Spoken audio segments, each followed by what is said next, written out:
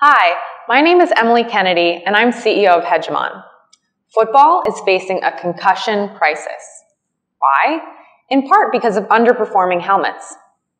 Today's helmets do protect against linear acceleration, which is caused by head-on collisions, but they don't protect against rotational acceleration, which is caused by a glancing blow that violently twists the head. Our startup, Hedgemon, is developing a shock-absorbing liner that is capable of enhancing protection against both linear and rotational acceleration. It was inspired by hedgehogs. Why hedgehogs? Well, in the wild, they're really agile climbers. They climb trees and they frequently fall. When they do hit the ground, they walk away uninjured and unfazed. And that's because the quills projecting from their pelts have evolved to absorb shock.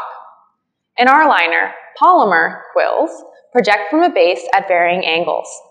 When one quill is deflected, it strikes adjacent quills, transferring force in a continuing cascade, such that energy is dispersed in many different directions at once.